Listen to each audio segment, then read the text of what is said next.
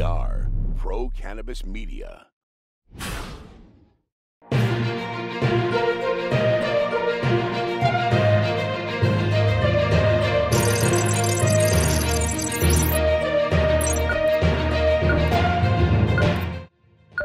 Hi, everyone. Welcome to Weed Talk News. I'm Jimmy Young from Pro Cannabis Media.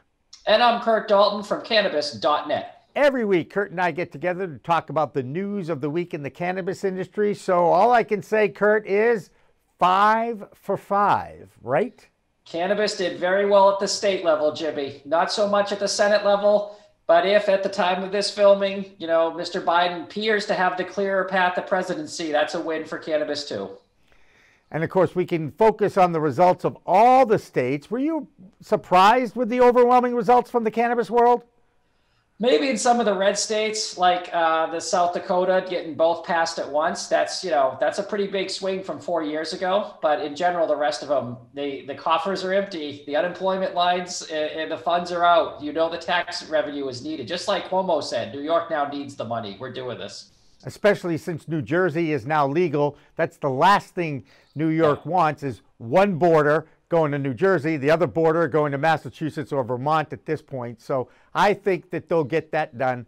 And I got to tell you, having New York and New Jersey on the East Coast along with Massachusetts, I think that'll have a pretty good impact on the cannabis industry, don't you think?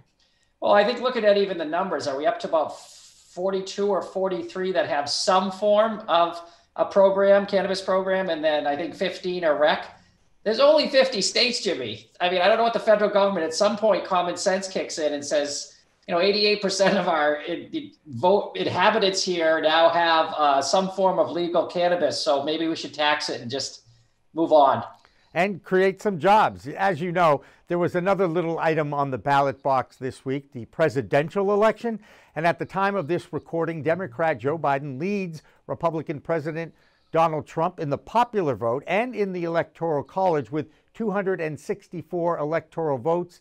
He only needs 6 more to get to the magic 270, while President Trump is at 214. Now, there are a number of contested states still counting ballots. Kurt, for cannabis advocates, though, good news so far, but a tempered result for many Democrats who had hoped for a sweeping change, as you mentioned, in the Senate and in the House, and that has not happened. No, and it's really scary that if there is a way that, the current President Trump is reelected, you're really going to see a standstill on cannabis for a while again. So got the states, that's great. Again, it's the kissing your sister metaphor. It's better than, it is progress at small steps. But obviously the Senate would have been the crusher. If you get that and you get the presidency, you'd see it happen in 2021 with no resistance. But I still think this is going to happen where it's going to get done in 2021. I think President Biden, assuming that's who it is, will go further than just decriminalize. That's what he's saying to get the moderate vote. He has Kamala Harris as vice president, as a co-sponsor of one of the big cannabis bills. And the Republican senators who have to pick and choose what to veto now or block, like healthcare and tax issues, their states are making a lot of money from weed tax right now. And they really probably don't want to get in front and stop that, even because their coffers are getting full. So you really got to get Biden in there. That's important right now. And hopefully, hopefully, we'll actually get a result, maybe even before the weekend is out. Some are saying as much as another week. But right now, it does look like one more state can come on board and push Mr. Biden, Vice President Biden, over the top. But as we peer into the future, we do think, as Kurt mentioned, that this is good news for those of us in the cannabis business. More good news comes from Deborah Borchardt at the Green Market Report in New York. Deborah? Thanks, guys. While most people were focused on the news of the elections this week, the cannabis industry just kept chugging along. GW Pharmaceuticals reported total revenue of $137.1 million for the quarter ending in September. That was a big jump over last year's $91 million, and it beat the analyst estimates for $127 million. They also reported that their net losses fell to $12.2 million, and that's versus last year's net loss of $13.8 million. TerrAscend announced preliminary financial results for its third quarter ending in September.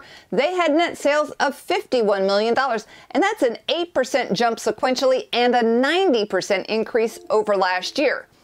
Aphria entered into an agreement to acquire SW Brewing Company, which is one of the largest independent craft brewers in the U.S. based on volume. That deal is valued at $300 million. Now, despite cannabis beverages having very little market share in the cannabis industry, the stock market cheered and their shares jumped on the news. And that's it for this week. I'm Deborah Borchardt with the Green Market Report for Weed Talk News. One interesting news item to add is the fact that while we await results from the congressional races, there is still some acceptance of cannabis in other industries. Kurt, you know what an MRB is, right? Sure do. A marijuana-related business. It's part of a lot of the banking acts as well as in the finance stuff they're talking about. And since both our companies are MRBs, one of the challenges we all face is normalcy with anything having to do with finances, the 280E tax code, or retirement benefits for employees. And sure enough, I found one company that has figured out how to offer 401k plans for MRBs, Asset Strategy in the Boston suburb of Natick, Massachusetts. Now, I talked with one of their financial experts on the next In the Weeds. John Gentry is the director of retirement at that firm. And the first hurdle for anything having to do with businesses, of course, that are either plant touching or just ancillary companies is, can you create something nationally that the feds will actually deem legal? Now, Asset Strategy can, but it wasn't easy. So we have the solutions, they're legal, they're in place. There are already quite a number of MRBs who have plans that are up and running and have been for quite some time. So there are solutions. Now, there are also very well-known large national providers in the industry who simply aren't comfortable being first movers. Not only did we run into vendors who simply wouldn't consider it, didn't want to have the conversation, weren't even comfortable discussing it, and, you know, no way, John, not a chance. There's just too many federal potholes to step in, and we're going to wait until everything is absolutely safe, right? So we ran into that. Not only that, we also ran into directly from MRBs where we were suggesting they should install a retirement plan, and they pushed back saying that it couldn't be done. And that's simply because they had tried and tried and tried, and they finally gave up. And not realizing that the industry has evolved, the retirement plan industry has evolved to catch up to the cannabis industry so that, you know, the retirement business can service the cannabis industry. And, you know, it's actually a really exciting time. Wow, that's fantastic news, Jimmy, because anything to do with finance, retirement, and benefits for cannabis companies are a complete disaster right now. So that's really great news to hear that they have a solution for cannabis business. Absolutely. And one international news item we want to share, because we've talked about New Zealand's vote to legalize cannabis. Well, unlike the newest 5 states in the United States, that measure failed in New Zealand. And Kurt, wouldn't you know it, their newly elected Prime Minister, Jacinda Ardern, comes out in favor of legalization after the vote. Does that make any sense? No, that's the scuttlebutt. We did a big story on Germany voting down recreational marijuana as well as New Zealand. And New Zealand's Prime Minister did not announce her affinity for or against till after the vote. So a lot of the pro-cannabis people in New Zealand are a little bit disgusted that if that's what you thought, say it up front. It might have swung the vote enough. It's a little bit of a debate, but she would not, at the end, after the vote, she said she did support it. So I don't know, you know, if you're going to support something and you're elected, I don't know if you get to do that, you know, hide behind the Monday morning quarterbacking, as we like to say. Absolutely. And by the way, do you know who the U.S. ambassador to New Zealand is by any chance? John Twitchell. No. I took a shot. You did take a shot, and I appreciate that. I thought you'd say Dennis Rodman, but that's not right either. No, that's North Korea. Yeah. That's right, I forgot. No, it's former shooting guard for the Mighty Jumbos of Tufts University, Scott Brown, also known as Ayla Brown's dad and a former U.S. Senator. By the way, in college, he was not a fan of cannabis because I actually roomed with him at the basketball house for about a month at Tufts, and let's just say he moved out. Anyway, basketball and weed, sports and CBD, what can I tell you? Now it's time to toss to our main man, Ry Russell, with this week's main report. Ry? Ry Russell from Weed Buds Radio with your main cannabis report for Weed Talk News. Cannabis has made it to many ballots across the nation, and that includes Maine's largest city of Portland, or maybe we should call it Potland after this favorable vote. Portland residents have voted in favor of all cannabis-related topics for the past 7 years, and this year was no different. The city of Portland voted to remove the cap on licenses that was originally slated for 20 stores. And in addition to that, residents also voted to reduce the mandatory buffer between licensed cannabis establishments from 250 feet to only 100. According to election data, the question to remove the cap won by 6 points, with a total of 20,000 individuals voting in favor of this reform. Thank you for tuning in to your main cannabis report. I'm Ry Russell from Weed Buds Radio, reporting for Weed Talk News. The DEA has introduced a new rule about CBD that has angered many members of that new industry. The DEA has drawn a line in the sand, or in this case, hemp, a warning that if your plant tests over 0.3% THC, you can be prosecuted under the Controlled Substances Act. Now, Kurt, descheduling from Schedule 1 is a priority if the results all stay the same now, right? Yeah, this is what's called hot hemp, which will push your crop above the 0.3. It's based on genetics as well as how it's grown. So that's going to be something that they're going to have to look at in Washington for honest mistakes. Yes, there will be people who blur the line and do it intentionally to get marijuana across the state line. Speaking of Washington, let's go right to Phil Adams of Vote Pro Pot Podcast. Hi, this is Phil Adams from Vote Pro Podcast, here with the Weed Talk News DC Report. Representative Earl Blumenauer of Oregon exulting over the sweep of cannabis reform initiatives in this year's election.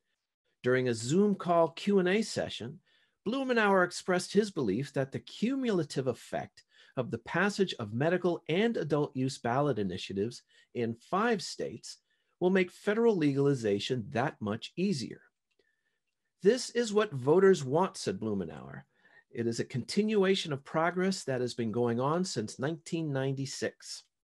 Normal Executive Director Eric Altieri agreed, saying, quote, "These results once again illustrate that support for legalization extends across geographic and demographic lines.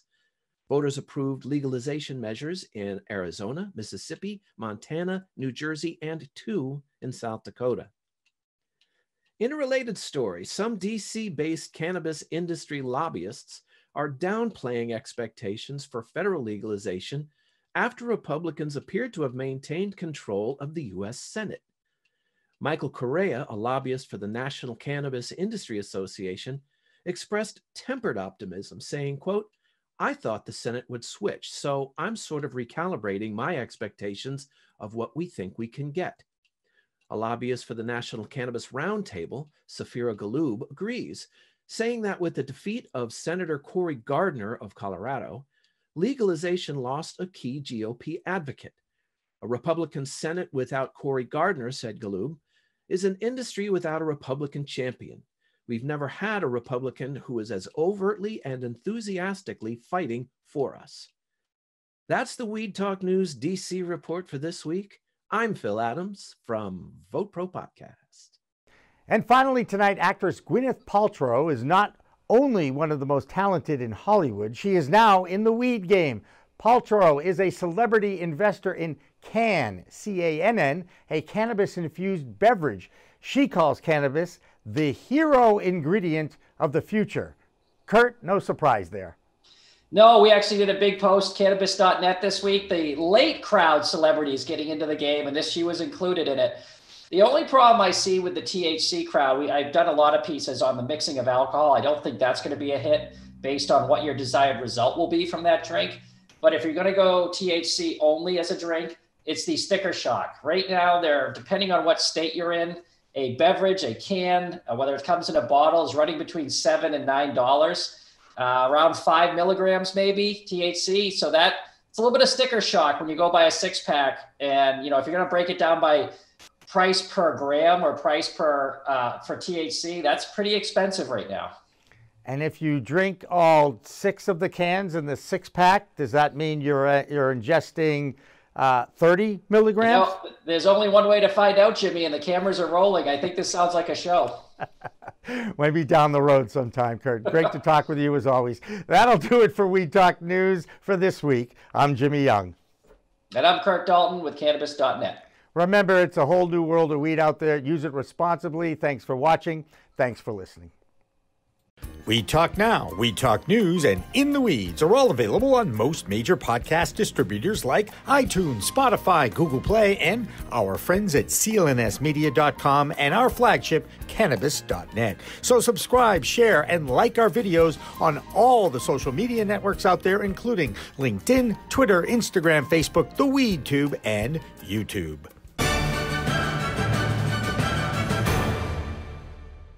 Weed Talk and In the Weeds are 2 productions of Pro Cannabis Media supported by Revolutionary Clinics, one of the top medical cannabis dispensaries in the Massachusetts area, now with 3 locations in Greater Boston, 2 in Cambridge, and 1 on Broadway in Somerville. Rev Clinics has a patient-first mission. They will customize your needs as a medical patient with the proper titration and combination of strains, flavors, and products. Rev Clinics, where the patient comes first.